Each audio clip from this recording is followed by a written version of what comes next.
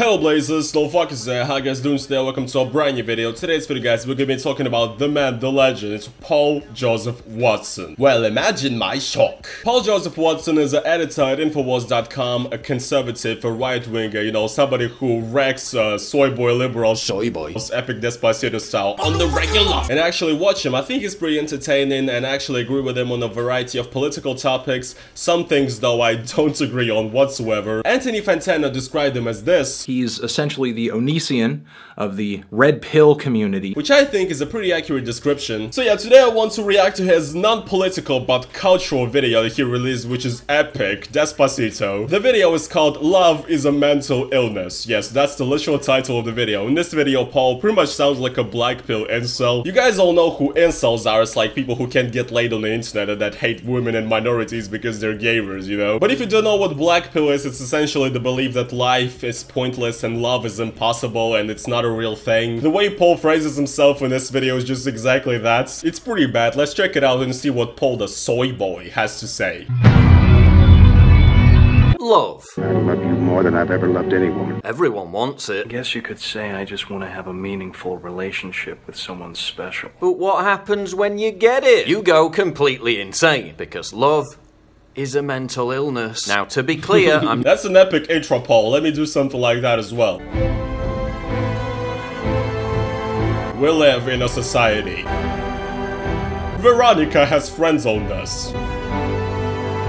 Gamers, we need to rise up, because gamers are the most opposed social class on earth. I mean, what the fuck is this? I'm talking about obsessional, romantic love. Nietzsche was right. Love is merely the lust for possession. It's a fundamentally instinctive, biological force, which is why it's kind of bizarre how society exalts it as an idealistic moral good. Yeah guys, we live in a society once again. Basically what this video is gonna be throughout is Paul Joseph Watson is gonna say that the society is perverted in such a way that actual platonic love is not possible anymore, and that people cheat and do shit things to each other only because George Soros has created Tinder. I don't know, dude. Also, Paul speaks in this video as if the terms lust and love are the same, and he's talking about lust this entire video. People think egoism and greed are the opposite of love. Au contraire, love is about possession and assimilation. What could be more egotistic and greedy than trying to possess another human? You see, Paul Joseph Watson, just because you want to possess a person in a romantic relationship and your girlfriend cheated on you and you decided to make this video,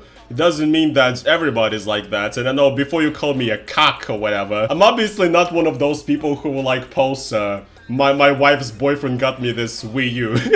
If you're a shitty controlling person, then yes, love is possession. But in reality, all romantic relationships are about is supporting each other, helping each other, spending time with each other, and maybe putting pee-pee in the weevee every once in a while. You know what I'm talking about? Romantic love is essentially a base instinct rooted in the reptilian brain, which is only given a sheen of morality or splendor by modern culture, which hijacked it, commercialized it, and warped it out of all proportion. What you call love was invented by guys like me. For most of history, romantic love was considered a disease that you had to catch and get over, like chickenpox. Romeo and Juliet wasn't a celebration of love, it was a warning. And Paul says how throughout history love was considered an illness, and only recently the society has told us that love is something we should, you know, strive for. Yeah guys, all people that write love songs, they didn't do it because they actually felt that and wanted to express themselves in music. No, it's because the Jews paid them. That's what it is. You know, this entire video honestly sounds like Paul's internet girlfriend broke up with him or some shit, or he got rejected and now he's a epic Despacito gamer rising up against the family. It's like, what is this, bro? What could be more enslaving than the complete surrender and devotion to another person at the expense of one's own sanity and free will? Not good. Nietzsche said men who are inclined to complete devotion are not men. Soy boy. In the case of women, they have to... He just has to put that clip in there, doesn't he? Paul's basically saying that if you are in a relationship and if you love somebody, you're not a whole human being, and that you need somebody to complete you. Yeah, Paul's really woke, you know? It feels like he just discovered men going their own way, or the incel subreddit or some shit, and he's read a bunch of posts and he's like, damn son, I really don't need a girlfriend, you know, guys. We live in a society. Maybe I should just game. I should be just a free wandering gamer. And we ain't coffee, no hoes out here, bruh. And like, Paul, it's totally fine if you want to do that, if you want to spend your life alone, and if you think romantic relationships are not for you, then it's fine, that's your choice. But I don't think you should make all of your 1.3 million subscribers have the exact same opinion and basically tell them that if you seek love, then you're a soy boy cuck. And you guys, we're all conservative, independent gamers. You know, rise up and stop cuffing hoes, bruh. Your opinion is not the only one that matters, Paul. The point is this. Romantic love is corrosive, self-sabotaging, inherently delusional for both sexes, and most of the time it ends in abject misery. Is a mental illness. It's at times an episodic, transitory, obsessive-compulsive, and emotionally lethal disorder. I believe so strongly in the destructive power of love that it should be the subject of instruction in schools along with sex and driver's ed. Love infects, contaminates, and destroys your will to resist. It destabilizes and knocks you for a loop. This guy's a fucking lunatic. Like, I honestly feel like I'm being lectured by MGTOW supporter. It's like this dude has been like through like 5 unsuccessful marriages already, and he's telling me, just because I was shit relationships, you guys, love is a mental illness and you should never cuff hoes out here, bruh. The society is telling us that love is real, and also, guys, we need to teach this in schools, okay, that love isn't real and we should never marry and never have kids. And this kind of contradicts the entire point of the video that Paul makes later. He basically talks about later in the video how the rise of social media and such apps as Tinder or whatever encourages, you know, those casual sexual acts, and it destroys the idea of the nuclear family. The conservative American nuclear families that we need more of are going to be destroyed because of Tinder. The kid in the candy store constantly looking to try the new treat. That kills your ability to form long-term, meaningful relationships. But giving lectures in schools to 10-year-olds how love isn't real and you should never marry anybody or commit to anybody, yeah, that's not going to destroy the nuclear family institute. No way, bruh. That's not happening. Those things are not connected. Paul, you actually seem like an incel. I'm just scared for you right now, dude. Please stop. I'm just saying, sometimes it's not all it's cracked up to be. So all you incels need to calm your tits. Paul, but this is an incel video. Like, this video is just black pill. Romantic love detracts from the only true source of sustained happiness: creativity and self-mastery. Being in love is like being a substance abuser in need of higher and higher doses. Neural scans show that the early stages of romantic love look like a brain experiencing drug addiction. This creates not so much an emotion, but the need to fulfill a craving. Now, it's important to stress that long-term stable love is completely distinct from new romantic love, because it lights up different areas of the brain. I think that we're becoming love junkies. Yeah, Paul, but that's the point. You cannot have long-lasting love without having romantic, insane love in the first place. Like, you see those nuclear families that you love so much that, you know, have kids and grandkids and live together for 50 years? When they first met, their brains were going insane with serotonin and they were like drug addicts trying to get together. And then that explosion has created something more, which created some new Americans. They're now creating working jobs, okay? So what's the point of this video? If you had one romantic relationship and it didn't work out, you should just stop, because it's like every next time you're gonna be like a drug addict.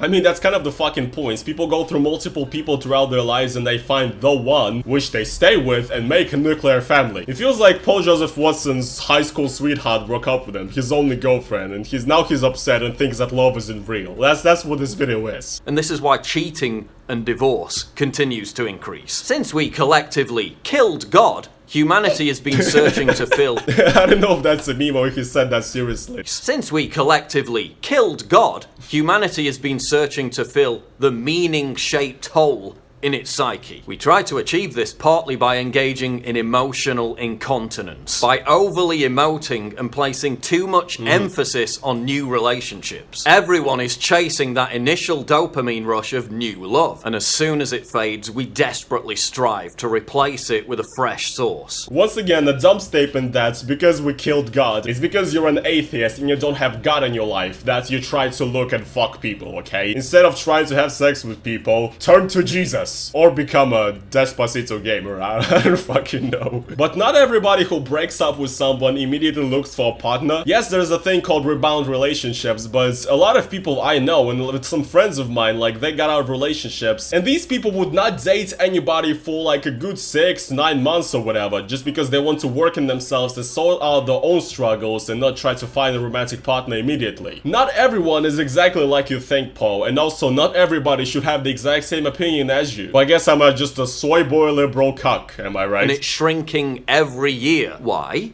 Social media and dating apps. Over a third of people in a 2014 poll said at least part of the reason why their relationship ended was because their partner had met someone else or was flirting with someone else on social media. We live in a society, you guys. Social media is destroying relationships all over the world. When your brain is rewired to be in a state of permanent adolescence, the kid in the candy store constantly looking to try the new treat, that kills your ability to form long-term, meaningful relationships. So Paul said a lot of things here. First of all, he says that social media is destroying families and relationships. People who break up with their partners and people who cheat on their partners, they will always exist, and they existed way before social media was even a thing. When it comes to it, it comes to the person. If a person is loyal, if a person is not a scumbag, then he will not cheat on his spouse, his wife, his girlfriends, whatever, using social media. And if a person already has that thought in the back of his head, like, oh, I wanna fuck some bitch on the side, you know, wanna get a side chick, you know, it doesn't matter if it's 1961 and there's no internet or social media, or it's 2018 where we live in a society, he will cheat on his wife. He will find a way regardless.